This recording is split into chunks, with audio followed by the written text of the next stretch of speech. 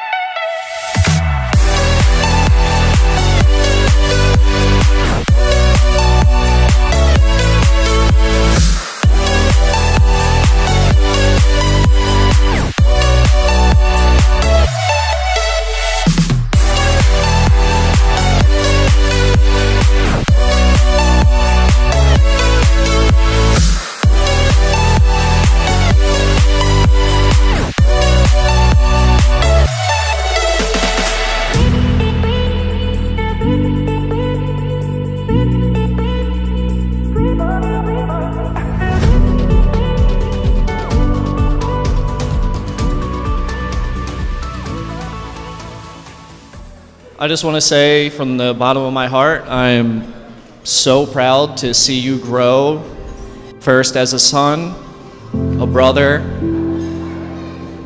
an uncle, a father, and now a husband. I can't wait to see what happens from here on.